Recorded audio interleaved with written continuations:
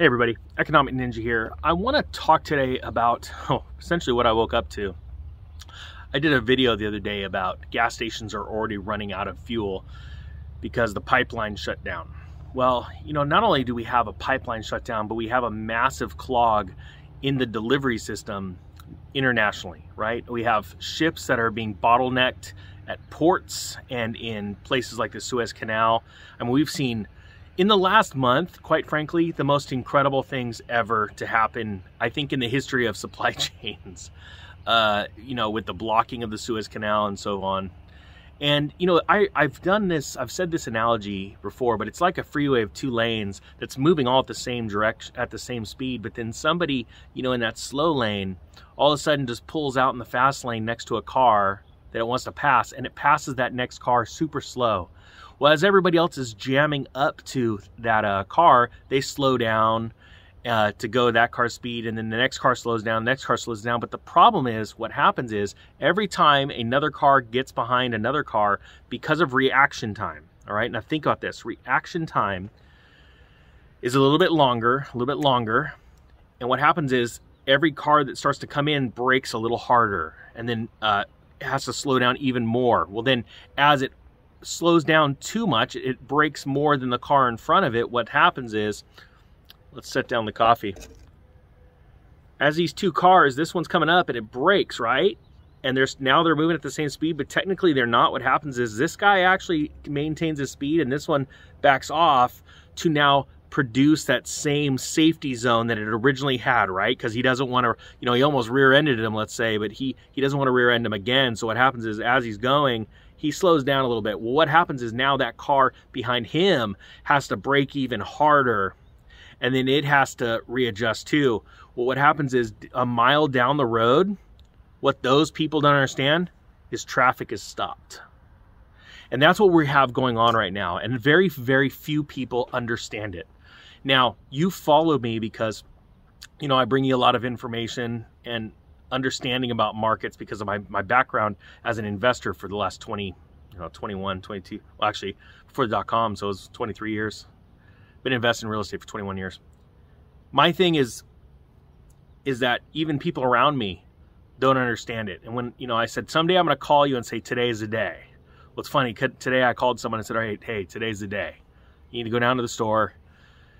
You need to sit down and just calmly write down some things that you need, because the supply chain is collapsing right now. And I can't tell you when it's going to go, like, to your local store, right? Where they go, hey, look, we don't have any flour. We don't have any gasoline, you know, but right, it's started. The event has started, and we just don't know how long it's going to take. So what I wanted to talk to you about today is what the government is going to do in reaction to this. Every time throughout history, especially modern history, a government gets involved when prices go sky high, inflation's picking up, and we have supply chain disruptions, they do two things. They implement price controls, which is never good, and then they implement rationing. Okay, they try and demonize all the people that, you know, are going out and buying a bunch of toilet paper and stuff. The facts are, we don't even have to get to that point. See, there are, what, 35,000 people on this channel, which I'm so grateful for. And again, thank you so much for all the new subscribers and the people that are hitting that thumbs up button for me, because that's getting this message out. That's a free way to support the channel. And then for the people that are sharing these videos on Facebook, you know, they're just silently going, oh, I saw this video, I just shared it. You know, they don't have to say what their feelings are about this, but it gets that information, and especially in Facebook, in front of a bunch of people that are, quite frankly, zombies. But, you know, price controls, that when they're put into place, they're never good, because what happens when all of a sudden you're told by an authority, and you own a company, let's say, that makes toilet paper, they said, hey, you're not allowed to sell it for a more price because you're price gouging. Well, a lot of times companies aren't necessarily price gouging. Yeah, it does happen, and they do. There are people that take advantage of these situations, that's for sure. And the truth comes out in this kind of situation where they go, okay, we're stuck selling it for this much. Well, if they're still making a profit, they're gonna sell it. Okay, so that does work. The part where it doesn't work is when their supply chain is broken down and they're having a hard time getting materials, and they're going, you know, I can barely get the material, or it's costing me more. Well, then what they do is they say, okay, if you want to put a price control on me, fine, I just won't sell it. End of story. And there's just because I'm going to lose money doing it. This is what we saw with the trucking industry back in 2007 when fuel prices were skyrocketing. They were just pulling over on the side of the road and going, we're not delivering this. We can't even make the money to put the fuel in our trucks right now because of the way they get paid in their invoices. That's a whole nother issue that we're going to see here pretty soon is invoice factoring, the rates at which they go for. But I know most of you are sitting there going, what the heck is invoice factoring? But go look it up. It's actually pretty scary. It's how worldwide banks make about 80% of their profits. But anyway, so my thing is that I think today is the day. I think that it's important to just not panic. It's not like today's the day, tomorrow everything's going to collapse. It's just there's never been a better point than today to sit down and just come up with a list and go, hey, you know what? What do we use? What do we use? Let's just go run down to the store and let's go look for some deals. Like there's some coupons or some flyers. You just go down there and get yourself a little extra toilet paper. Don't go and buy a ton because that'd be stupid because eventually that stuff just turns into dust. But you know, I think 90 days is a good deal. And then you're letting the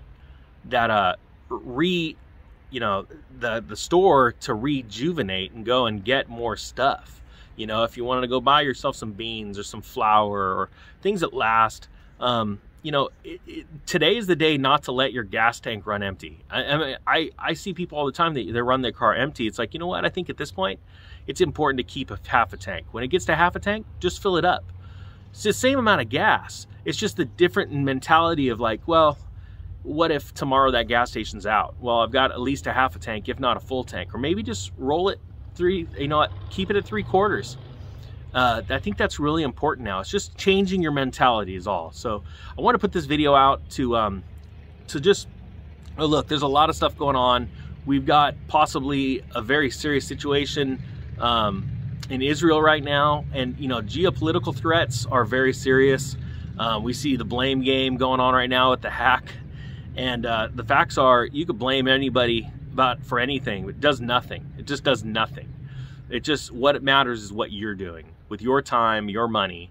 We're seeing commodities explode everywhere. This is the time to start looking at what's really going on with the stock market and what's really going on. Why is Bitcoin flying up? Why is commodities soaring everywhere? What are the banks actually saying? The sad thing is they're actually all telling you the truth and they're showing you the future. And you know why they're showing you the future? Because even if they're wrong, but they believe it, they have so much money, they're out buying it, which means it's going to come true.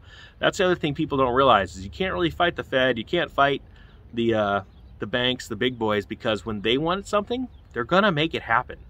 So why not invest like them? All right, guys, with that being said, I hope you guys have an awesome day.